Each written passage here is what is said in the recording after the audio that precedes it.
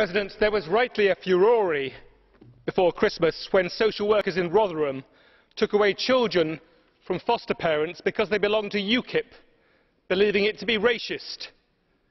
Yet what are they to make of the fact that the UK Independence Party's local MEP, Godfrey Bloom, is a former president of the European Free Alliance, a body that includes the French Front National, Belgium's Van Belang, and the Austrian Freedom Party, whose leader has recently been compared by a judge to a Nazi.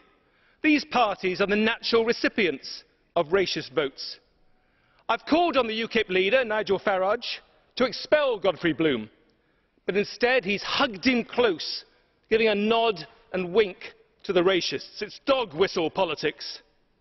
Website references to some of these links between UKIP and these parties have strangely disappeared in recent weeks, but I've kept copies, Mr. President. Nigel Farage denies that UKIP has racist associations, but the characters of parties, just like people, are formed by those with whom they choose to associate. By your friends shall ye be known.